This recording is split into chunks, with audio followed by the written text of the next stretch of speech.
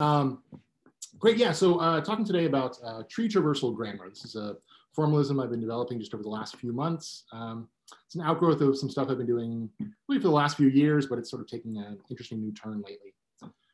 So to understand what this theory is about, it's helpful to start by talking about the nature of universal grammar. So the now dominant view in generative syntax is the principles and parameters view, where we think of universal grammar as providing a menu of mutually incompatible parameter choices, right? So a bank of switches, you've got to set each one way or another, and you end up with one of an ultimately finite number of different language particular grammars that are mutually, antagonistic, right? You have the grammar of English and not of Japanese or Mohawk, right? At the same time, there's the recognition at the level of meaning, the base structure, expressions in different languages are identical or nearly so. Tree traversal grammar has a very different view of universal grammar as immediately potent, working off the shelf without tuning and without parameter setting to provide the structural description of neutral expressions across languages. So in this view, not only are meanings uniform, but so too is the grammar that determines the surface structure and possible word orders for each meaning. Right, so with that in hand, as we said, tree traversal grammar is a generative model of neutral word ordering across languages. Neutral meaning we're setting aside discourse information effects. And the intended scope is quite different than standard generative studies, where we're trying to generate neutral structures that are possible in any language while also simultaneously ruling out the neutral structures that are prohibited in all languages, trying to capture word ordering universals. So at least currently, it's not intended to explain discourse information effects, WH movement, scrambling, topic, focus movement. And obviously that's a big part of syntax. This is what I have in mind here, something like what Chomsky talks about as the duality of semantics, right? That there's one system that does the sort of base thematic structure and another that handles contentful, meaningful movement. And so what I'm trying to discover the base structure component. By its nature, this theory is not going to tell us much about the ungrammaticality of structures in one language if those structures exist in another language. So I mentioned last time something about Niels Jurna's Nobel lecture on the generative grammar of the immune system, the idea that you start out as a child able to respond to a great many environmental inputs, and it's only by forgetting the ones you don't encounter that you form the adult system. Mainly something sort of like that going on here.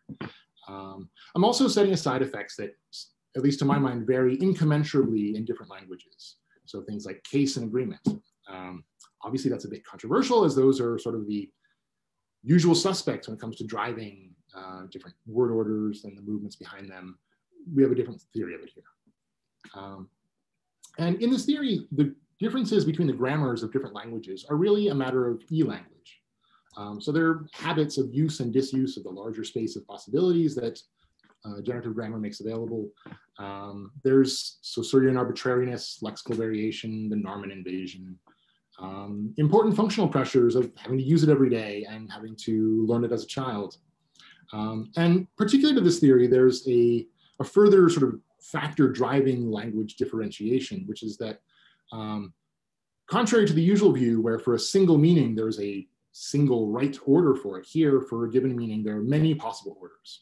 That means that there's a real problem when it comes to production. There's many different ways to say it. How do you choose just one to say? Well, I think the obvious way is to rely on prediction, that if you could predict how another speaker of your language would say that meaning, then you could say it that way yourself. And thereby we get this sort of feedback loop driving this sort of differentiation. Okay, just a quick preview of what this theory does. It gives us nice explanations of at least the following things: universal 20, the final over final condition, affix hopping, cross-serial subject-verb dependencies. We get a version of the head movement constraint that allows attested long head movement configurations and derives in a new, apparently true generalization about when those are possible. Wacker-Nagel effects, second position effects seem to come out well. I might talk about that in my next talk. And we get a nice account of stylistic fronting, as most famously seen in Icelandic, including various restrictions on it. We also derive a variety of new, apparently true predictions that have no correlate in the literature. Again, those might come up in my next talk. And the reason all this is interesting is that all of these effects, all of these predictions come out as immediate consequences of a single universal specification of hierarchy of the base structure and a specification of the architecture that generates word orders from that. And that's it. There's no further constraints or mechanisms. Okay. So in this theory, there's really sort of two grammatical devices. It's sort of similar to the aspects era model of deep structure and surface structure. So here, the deep grammar is a bog standard phrase structure grammar that operates on LF, which is formatted as a string. So this is what I call the LF PSG.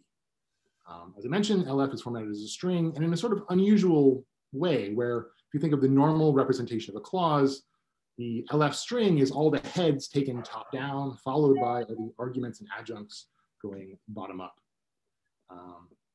As I said, this is read by a single universal phrase structure grammar. And from that, we're going to build a really familiar looking base structure, with the exception that all of the phrasal stuff, but specifiers, complements, adjuncts, everything is on the right. All the heads are on the left. And at that level, we're going to reconstruct constituency, the C command relation, and so on, all this sort of boringly familiar stuff. And that's good because these are very well motivated properties of natural language syntax. What's new and different here is the surface grammar, which is about trees and traversals, or there's an equivalent formulation over bracketed strings. And this is really different. The trees we don't use in the way we normally use syntactic trees. And the trees aren't binary branching. In fact, they're n-ary branching. You can have 14-ary branching on top of ternary branching and unary branching.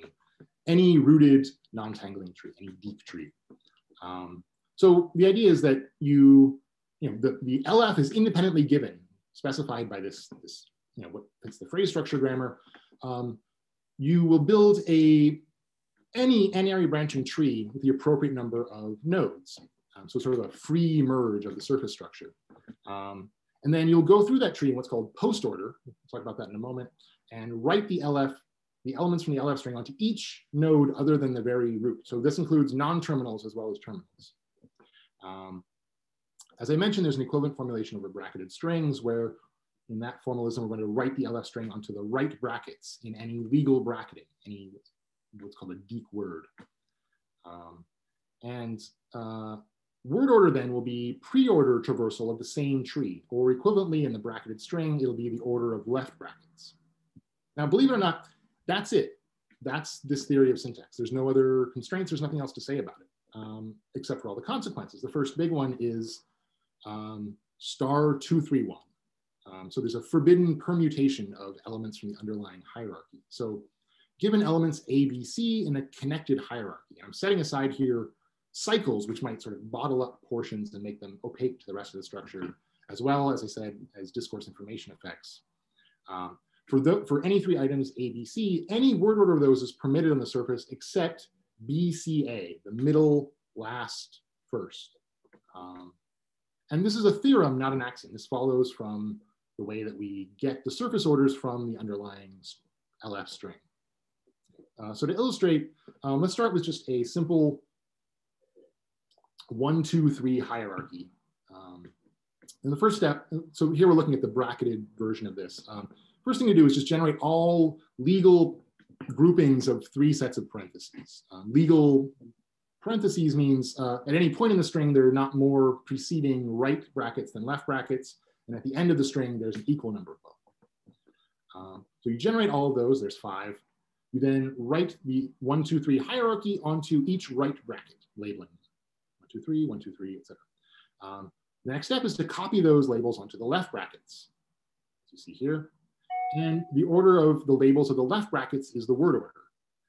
You'll notice we get 5 orders, 1, 2, 3, 2, 1, 3, etc.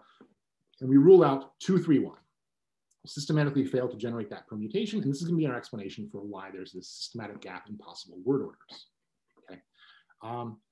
That's the theory of neutral word order movement here. And it's really different than the standard theory.